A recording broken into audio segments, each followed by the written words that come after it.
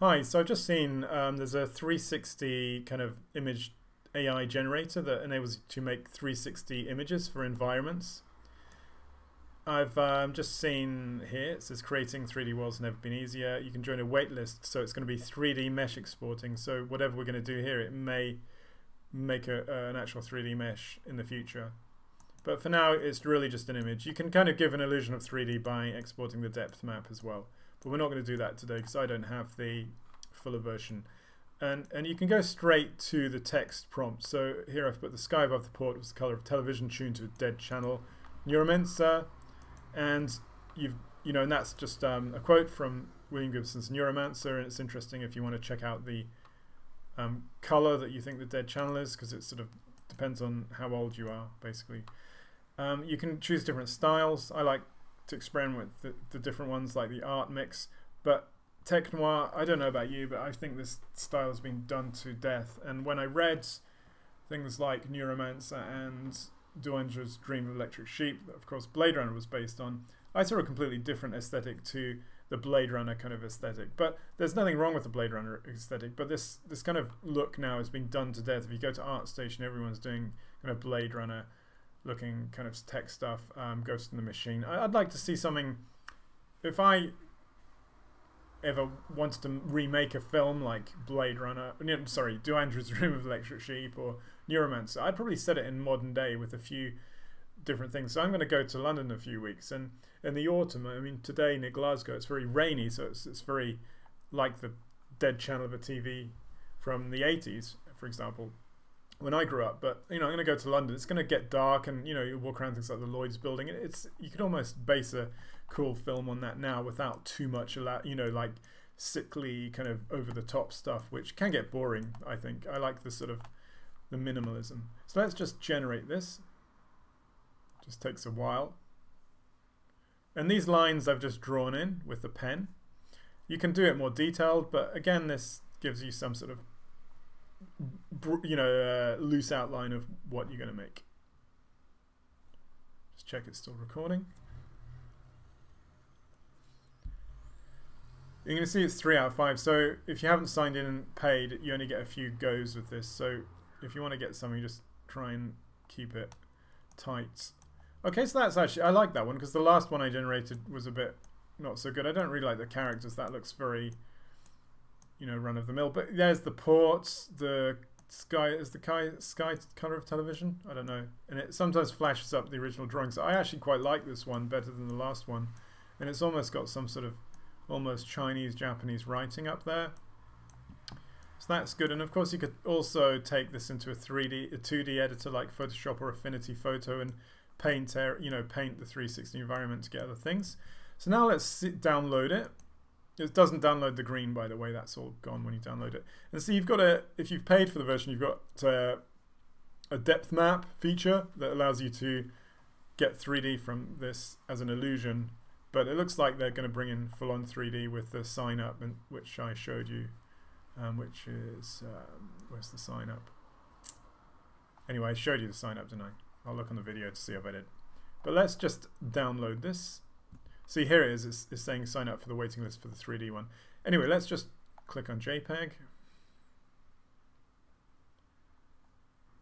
Should do that. So it's downloaded there. That's good. And now I'm going to go to Blender on this one, and you can see here this is an HDRI setup, and I'm just on the viewport shading material preview before I go to the top one. And you can see here that I've set up an HDRI here, an HDRI structure in the shaders. So if you haven't used Blender, you can obviously get into it, but in the shader editor, the world shader editor, I've set up like a way to control the actual environment map. So basically what an environment map does, it lights the scene and it reflects off here. So in the material preview, this scene is actually just used in Blender to show us quickly without having an actual image. But let's just go, see, I've got the image already. This is an image I made previously. So let's go to the top view now and see how that's looking.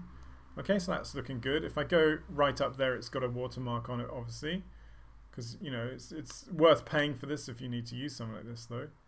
So I'll just take off the overlays, and you can see that looks pretty good already. And I can just get change the surface of the material on the swimmer's head. So that swimmer's head, by the way, it's for a project I'm sort of working on, but I'll just change the subsurface. But it's really just the face I'm printing out as a guide for a sculpture. I was thinking of making swimmer's sculpture, but it's got quite boring, so I'm just going to use the face and make my own kind of expressive thing, and the clay goes around it. You know, so the face is really good because it gives you a sort of structure to work with the sculpture. So sculptors have done this throughout the ages, is to have guides and things like that. Right, so let's go to the one we just made. So it's called Tech. Where is it? Tech. It's this one. Should be this one. So again, you can see that that's looking pretty good. In a scene, just a simple scene with kind of reflectivity on the heads. And that's the HDRI structure. I think, oh no, because what I did is I pasted it in, so I've got two world outputs. Let's delete that one, and that's great. That's the one that we don't need. And here's the structure. So basically it's set up in the way that the main way that we can use this is we can rotate it on the Z, and that will rotate the lighting. So as I rotate it, you can see that the lighting on the head is definitely shifting and reacting to the image. So although it's not an HDRI lit environment, it's basically still lighting it somewhat to give a good effect.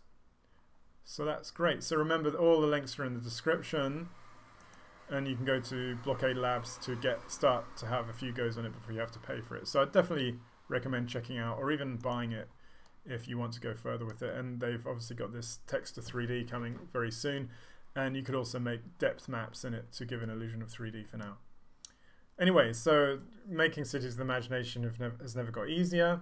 But again, it's important to remember that this kind of style, although it looks amazing, sometimes these styles all look the same. So it's really, I think it's a really good idea to sort of push it beyond that. And that's why I'd look at some of the other settings in Blockade Labs, such as the different styles, and see what you can get from that, which I'm just going to do anyway. Remember, you can check out the links for Blockade Labs below, and also you can check out my Kindle book, which is How to Create Cities of the Imagination, available on Amazon, and that takes you through a whole process of making cities of the imaginations for your games, your stories, your sculptures, your art, using anything from digital to model making, 3D printing, laser cutting, AI, etc. And I'd really recommend buying it. Of course I would. Thank you very much, and I'll see you soon. Bye for now.